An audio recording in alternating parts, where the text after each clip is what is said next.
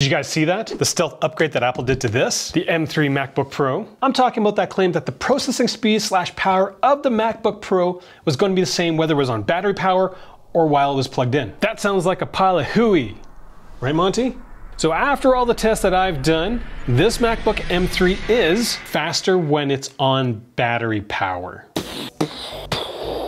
By how much? Well, keep watching. Now, in general, the expectation is that if a laptop isn't plugged in, it's going to be slower. It's kind of why we have desktops. But for Apple to say that this device doesn't suffer that same fate, it's like a booze company saying that the stuff they sell is healthy. Now, I'm a reviewer, not an influencer, so if Apple makes a claim like that, I personally need to see if it's true. Now, for this video, I could have gone with Cinebench, Geekbench, kind of all those standard tools, but I decided for this video to base my tests on real life. Real life as in, I'm a video editor primarily. So I did 3 speed tests involving creating proxy files, optimized media, and exporting 4K video files using Final Cut Pro. I recorded each test with the GPU and CPU core windows open and I averaged the results over 5 tests and did them both for the laptop while plugged in and on battery power. For the proxy file test, I used 30 gigabytes worth of raw footage and turned them into HD proxies. On average, it took about 324 seconds to do all that on battery power. Now that same test, while plugged in, it took the MacBook Pro on average 337 seconds, so a whopping 13-second difference. Not much of a difference, but it was notable. Now in terms of system usage, the MacBook Pro seemed to be more active with the efficiency cores. The load on the performance cores and GPU were about the same. So for the next test, I took AVC HD footage from my Sony cameras and converted them to Apple ProRes. It took on average 160 seconds for 15 gigabytes worth of footage. Now when plugged in, the average was only 170 seconds, so the test didn't result in a big difference.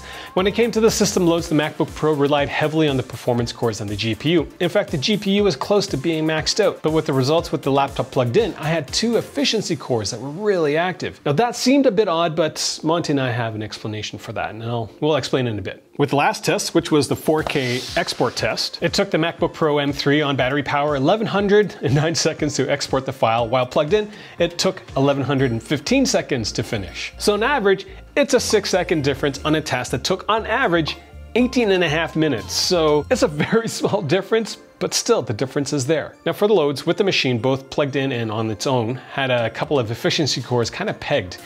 There was low activity from the performance core and there was kind of mid-use of the GPU cores. I did notice that the load on the cores while on battery power was more consistent. When it was plugged in, the cores seemed to do this a lot more. Now that seems kind of odd because you would think it'd just be the same, but I do think there is a reason for it. Now if you're wondering about the battery life, to do all the tests on battery power took about 4.5 hours. My battery started at 80% at the start of the test, and when I was done, it was 30%. So that's a 50 charge for 4.5 hours, which is actually pretty crazy given that I was processing stuff on this machine. Now another thing I did notice was that I couldn't hear the back of the laptop. So doing all that processing, I did not hear the laptop's fan come on. I'm sure they were on, but they were whisper quiet, which is something that I couldn't say with the Intel MacBook Pros that I had a couple years ago. Those things were like, Aah! So overall, my performance tests with this device, plugged in or not, it was faster, but they were such small amounts that it's borderline irrelevant. But still, this is something I've never seen until now with the laptops, and I've gone through many in my decades of video editing. You want to see the first laptop I edited on? An iBook. Look at this chunky thing. It's still so awesome though. So here's why I think while this device was plugged in that it was just a tad slower. When the MacBook is on battery power, the OS isn't running any sort of background tasks. Now when I was doing the test while I was plugged in, I had to wait for either background processes to end or do a reboot so that it just stopped the background processes. Which kind of explains the differences in the core performances, because they would just do this when they were plugged in, but when it was on battery, it was just really, really flat. Which kind of makes sense because when on battery power, the OS really just wants to do what you want to do.